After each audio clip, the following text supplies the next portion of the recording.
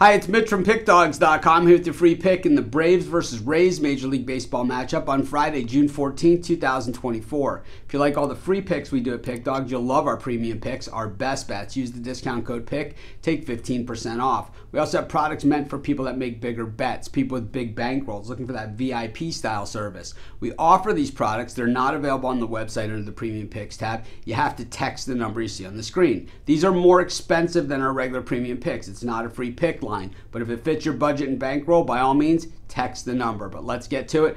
Braves taking on the Rays. It's Chris Sale on the bump for the Bravos, while it is Zach Littell on the mound for the Rays. You know, the Braves have really been struggling, and even going through the top of their rotation, they haven't had all that much success. Of course, with the Strider injury, and them trying a variety of different pitchers out there, it hasn't really been working out for them. And with the Acuna injury, it just seems that the lineup just is missing some pop. I don't think it's time to push the panic button for the Braves yet, but boy, it is surprising just how poorly they have been playing. Chris Sale coming off a 2-run allowed outing against the Washington Nationals.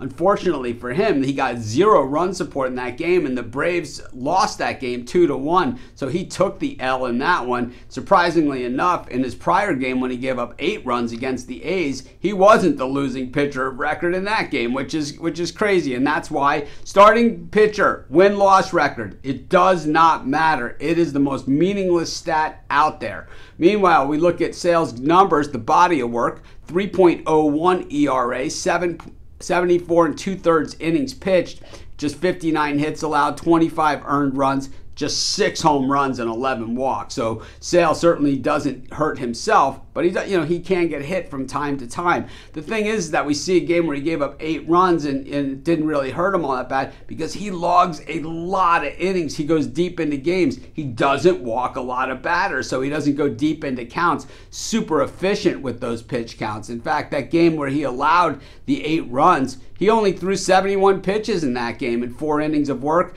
Last time out, in 7 innings of work, he threw 102 pitches, 97 pitches in 7 innings, 103 pitches in 7 innings, 92 pitches in 7 innings.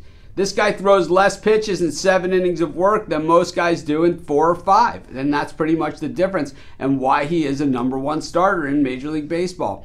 On the other side of it for the A's, Zach Littell, a guy that they were kind of counting on to get some things done, but he hasn't necessarily been there 100% of the way for them.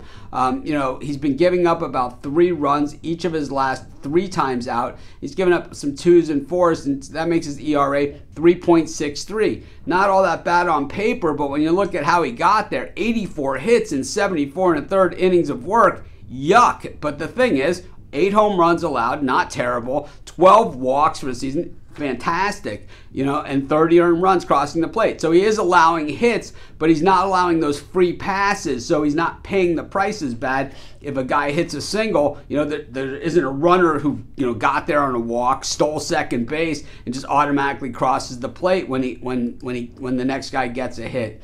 I think when we look at the way these teams are hitting the baseball, the Braves really not in as bad a shape as people think, hitting 240 as a team for the season, 230 for the Rays. Over the last 10 games, the Braves have played some tough teams. They're at 206, while the Rays 232, playing against some pretty stiff competition as well. Over the last 5 games, neither of these teams are hitting the baseball. Both of them sub 200. Tell you what, I'm going to give the check mark to the Braves with Chris Sale, and that's going to be my free pick. Of course, while you're doing your picks, putting your bets in, be sure to use our free betting tools at sportschatplace.com. 100% free, and they'll help put you on the most favorable bets on the board today.